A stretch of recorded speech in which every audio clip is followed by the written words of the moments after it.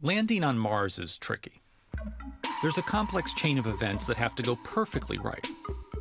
To make it even more difficult, because any signal from Earth takes 12 minutes to get to Mars, the spacecraft must land on its own. First, it must slow down.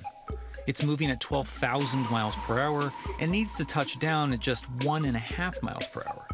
The atmosphere begins this process, pummeling the craft with friction and intense heat.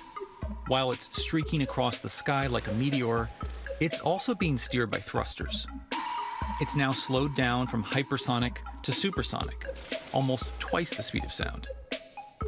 Then, a 70-foot supersonic parachute is fired out like a cannon, inflating in 0.7 seconds, slowing it down even more, just 0.6 the speed of sound.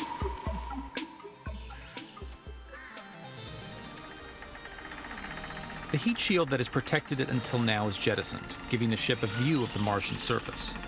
The spacecraft begins assessing the landscape for a safe place to land, using a new navigation system called Terrain Relative Navigation. It compares what it's seen to a database of imagery taken by Mars orbiters to determine where it is and where it should go. Still going 160 miles per hour, the parachute has done all it can, so it ejects it. The spacecraft then lights up its engines and begins steering to a spot that it has deemed safe.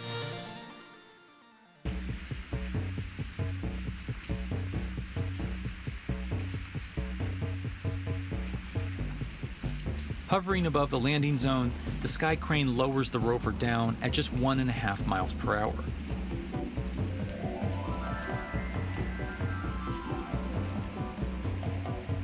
Touchdown.